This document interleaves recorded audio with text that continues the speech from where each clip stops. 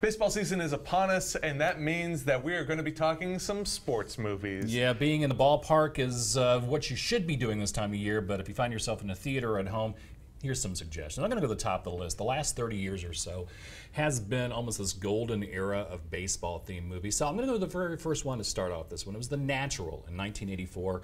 Robert Redford doing an old-style movie in a time where you didn't have this kind of thing. It kind of brought back the nuances of all the great stuff like Pride of the Yankees, but still had a guts and a sincerity to it about the love of baseball that I think still transcends very easily today. Yeah, that's a great pick. Mine is going to be, since I'm wearing a Cleveland Indians jersey, oh boy, gonna go with Major League. Oh, good. One Big surprise. of the best baseball movies and one of the best baseball comedies of all time.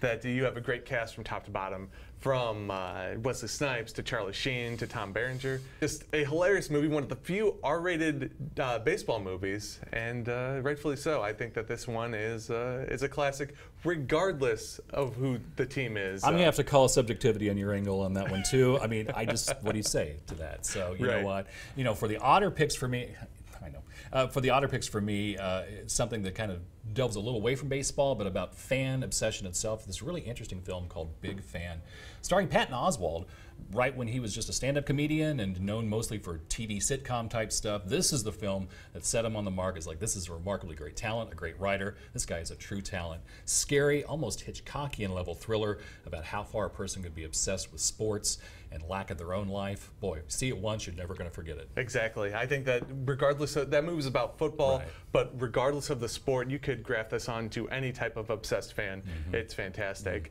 And my pick is a little bit lighter and definitely not perfect by any means, but Angels in the Outfield. We have a young Joseph Gordon-Levitt and Danny Glover. We talk a lot about Rookie of the Year and The Sandlot when we talk about the family-friendly baseball films, but I thought this one was a really nice one, just very empathetic, very nice and warm.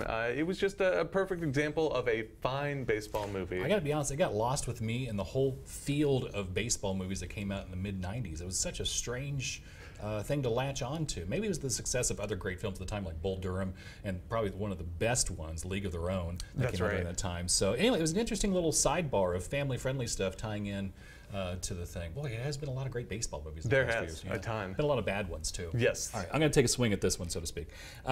It's Ed. It's Matt LeBlanc. It's a primate, and it's baseball. Those are the three things you need to know to avoid this movie. And that's it. Yeah, it's Ed. I remember someone put that on at a party during middle school, when I was in middle school, and it was even weirder watching it without the sound on, though no one dared to actually turn the sound up on it because no one really cared about this movie. Such a weird time in cinema. My pick, speaking of weird times in cinema, was the Adam Sandler produced The Benchwarmers with Rob Schneider, David Spade, and a post-Napoleon Dynamite John Heder. There's no reason that this movie exists, unless you want to prove that Jon Lovitz can try to save anything, because he's the only good thing about this movie. That does not justify watching it at all, because you have to deal with Rob Schneider and David Spade for most of it. It's just a terrible, terrible comedy. It came at the foot end of a bunch of other movies like Semi-Pro that dealt with this. It seemed like this was the one dealing with baseball. You had the one dealing with ice skating. You had the one dealing with basketball. That's right. It just seemed like a dwindling idea that just kind of zapped out all the power by the time it dwindled down to poor Jon Lovitz. Yes, exactly.